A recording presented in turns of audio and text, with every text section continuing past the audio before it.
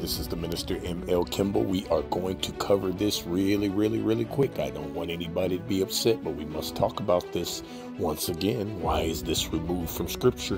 Why doesn't anybody want to ever deal with what they took out from Scripture? If you ask me, it sounds like a scam. So here we go. We're going to go right into the Sefer, 2 Baruch, chapter 72.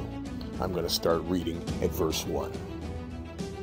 Hear now also regarding the bright lightning, which is to come at the consummation after these black waters. This is the word.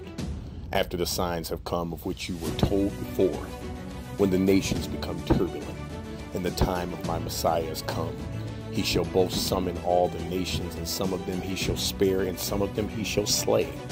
These things therefore shall come upon the nations which are to be spared by him. Every nation which knows not Israel, and has not trodden down the seed of Jacob, shall indeed be spared. This because some of every nation shall be subjected to your people, but all those who have ruled over you, or have known you, shall be given up to the sword.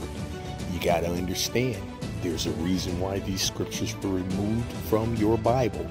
You need to understand that nobody had the authorization to remove these scriptures, and they are part of Scripture. And whatever preacher told you different is a scam. I am the Minister M.L. Kimble. Be blessed on